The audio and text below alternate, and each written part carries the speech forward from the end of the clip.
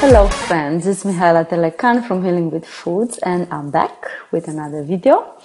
And today I'm even wearing headsets. I hope the sound is better because of that. I'm in my Atlantic Beach office in Florida. And lately I've been talking a lot about the anti-inflammatory diets, the low carbohydrate diets, why and when would you want to use any of those. Today I want to shift topics a little bit, and I've said this before. It's not a lack of knowledge, and you can Google anything. If you want answers, you Google it. If you want results, you work with a coach or with a qualified practitioner that happen to resonate with, right? Or take a program with a practitioner. So I'm not here to sell you any program or to tell you that you should work with me, although of course I would love it. I wouldn't say no. in fact, every one of the health gurus that you are following here on social media or on podcasts or Instagram, whatever, anywhere you follow them, they are out there to sell you something, whether they want to sell you a program or they want to sell you private coaching or some group coaching. It doesn't matter. We all want to sell something, and that's out of desire, of course, to help you transform your health and happiness. So I was saying, I gave a lot of information lately on the what it works for what reasons, like what is the anti-inflammatory diet, what is the low carbohydrate diet, when should you use it, what should you expect, right? I didn't go into the how to implement it. I just was more of the knowledge is power kind of type of information, the same one that, like I said, you can Google it. But today I want to back off a little bit and talk about what is before that, before you even get to the point to go and search on Google for an answer to your health question. You've got to have the mindset ready. It all is backed up by belief. Or in other words, I should say the beliefs you have around your disease or your ability to heal are the ones that dictate the actions you take. So it's belief or it's mindset that is behind you taking actions to get healthier using alternative methods, which involve food or exercise or supplements or meditation or yoga or you name it, right? So what I wanted to say is it's important for you, first of all, to be clear on what you want. To set up, I call them big, bold health goals. BBHGs. BBHGs. Know your big, bold health goal. It can be one or it can be many. And you can even, health is kind of broad. So you can say, my big, bold health goal for 2016 is to get off any prescription drugs or diabetes prescription drugs. It's a rather broad one, right? Or you can say, I set to kind of help you reach that goal. You want to break it down and you say, my big, bold food goal is to get 100% off sugar, right? It's big and bold because if you eat food today that you find in the supermarkets is loaded with sugar, whether it's because it's desserts or because it's ketchup or sausage. They have added sugar. So if you would want to set the goal to go off all sugar, that would be a big, bold goal, right?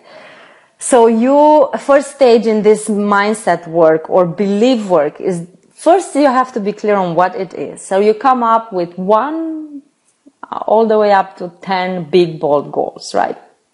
And then once you are clear on the goals, you pick one at a time. So you take one. So let's take for example, the big, bold goal would be to lose 25 pounds in 1 year, which is doable. It's about half a pound a week in a year, right? So it's totally doable goal. So if that's your big, bold goal, you have to see what associations you have with these big bold goals. So first of all, you would have positive association in relationship to the outcome, right? So if you think of losing 25 pounds, you would be like all excited and say, oh my gosh, I'm going to fit in this clothes. I'm going to look this way. I'm going to be able to work out more because I'll be lighter, I'll have more energy, all that. So you have positive associations with your goal. But then on the flip side, you will have negative associations with your goal because you will start thinking of what it takes to reach your goals. It would be like you have to wake up every morning 1 hour earlier, so you prepare your lunch to take with you to work. Or you would have to wake up early and go to work out in the gym before you go to work, right, for an hour, 45 minutes. You would have to put time into shopping and cooking, learning to read food labels, getting recipe books, getting busy in the kitchen, saying no to night out drinks. It's many, many things, right? So you would all of a sudden have also a lot of negative associations to be like, I can't do this. It's too hard, etc., right? So in order for you, again, it's the mindset, it's the beliefs you have around your goal. So if you keep your focus on the positive aspects or associations of you reaching the goal, it's easy, right? Because you're pulled by the desire to achieve that goal. However, because every subject is two subjects, your goal is going to have positive and negative association. The desire is to keep your focus on the positive association, so it pulls you into action. But that's rather difficult.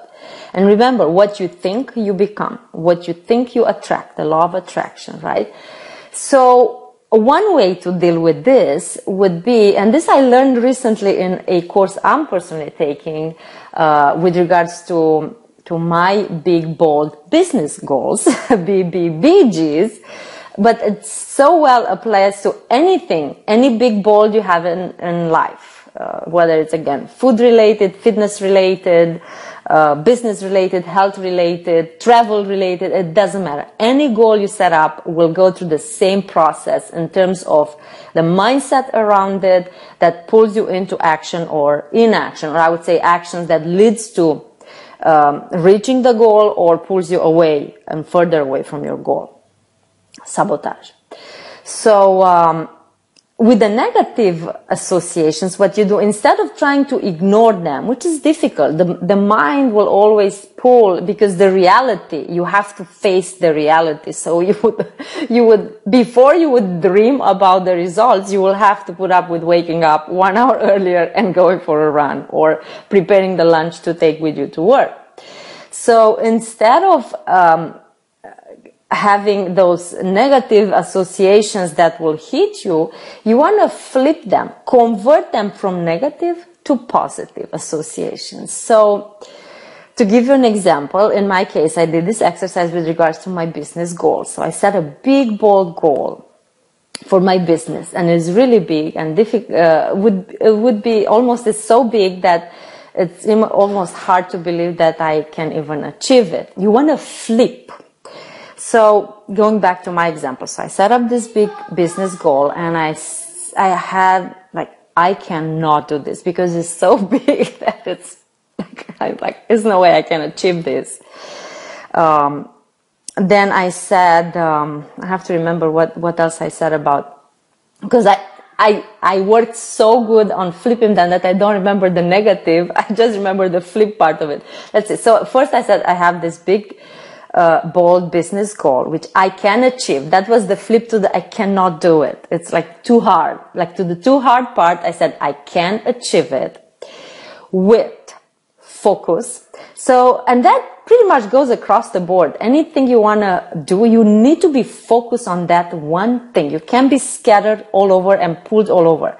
So health goals, you've got to be focused on that one thing you want to achieve.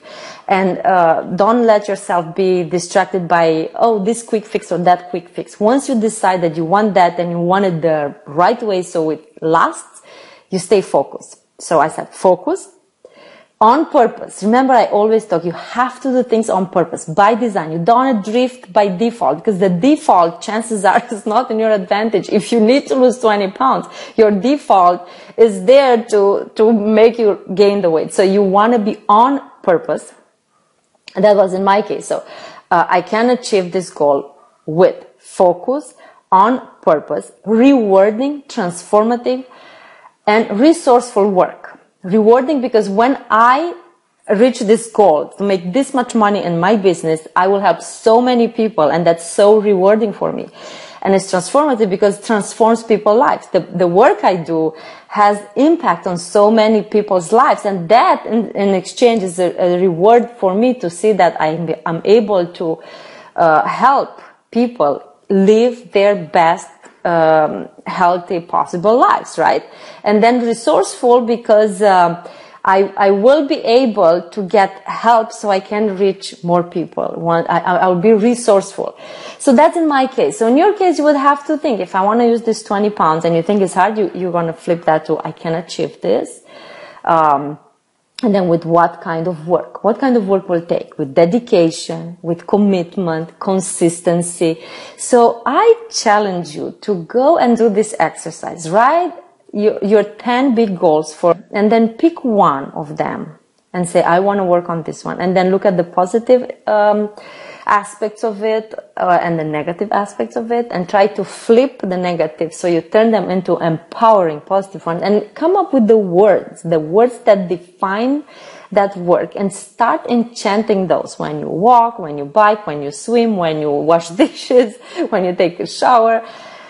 Enchant. Always say those words to you, and I guarantee you are going to shift your belief around your ability to do that, and it will pull you into action. So once you're in that place, into that mindset place where you believe that you can achieve, it will be easier to take actions, and you'll have more clarity, and you'll be able to select the best way for you to reach that goal, because it's a lot of noise out there. I talk about the overwhelm, the conflicting information, but once you have that clarity and you have that mindset that you can do it, you are able to select how you go about that goal. So this is not about how, this is just how to get your mind and awareness into a place where you get into action. So I hope this was beneficial for you.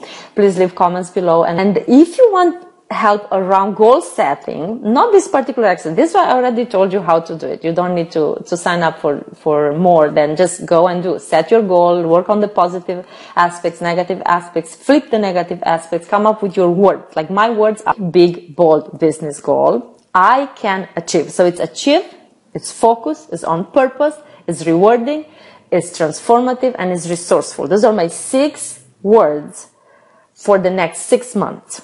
I set up my goal to be reached in 6 months. So those are my goal. I even created an image with a photo of me like being super happy and putting those words around me. And that's what I see every day, and I chant it in my mind every day, because I want to take actions from a spirit of I can do it. Okay, so that's it. And I wanted to say, if you want more help, like with getting clear on your goals, how to come up with clear goals, I have a free program. It's called 3-Day Mindset Intensive Workshop. It's a series of, it's not videos, it's written exercises that you will get over the course of 3 days, 4 with the free one, like the introduction. And it gives you specific exercises that will lead to you coming out with clear goals, and envisioning that, and then from there takes you into, of course, taking actions, how you take actions once you have the goals. So I have very wonderful feedback on this program. So please, I will put a link below for you to get. This is a free program again, and I know it will help you. I invite you to take advantage of this resource.